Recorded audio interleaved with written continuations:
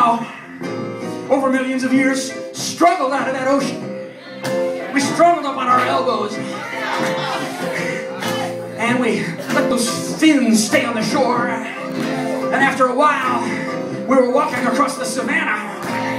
After a while, we're sitting at the computer for hours and hours and hours. Something went wrong in that time-lapse history that I just shared with you. And we got to reverse where we go and start walking back to the shoreline again. And we might find that that shoreline is gone. We might find that the sand has been blown away. We might find that the coral reef is gone. We might find that we've driven all the oxygen out of that water. We might find that we've just poisoned it and poisoned it. That there's an island of plastic goo from our plastic shopping bags. But we've got to believe that that water still has its magic in it. That thing that it did, making life. Earthaluhia.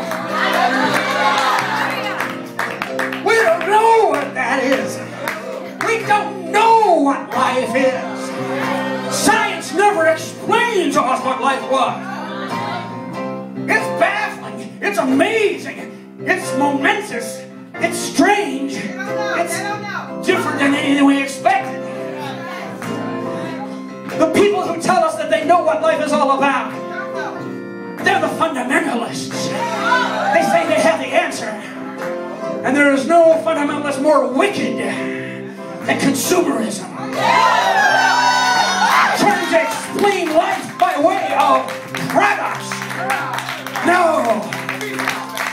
Life! I'm standing on the shore and I'm thinking that I'm looking at life and I'm saying,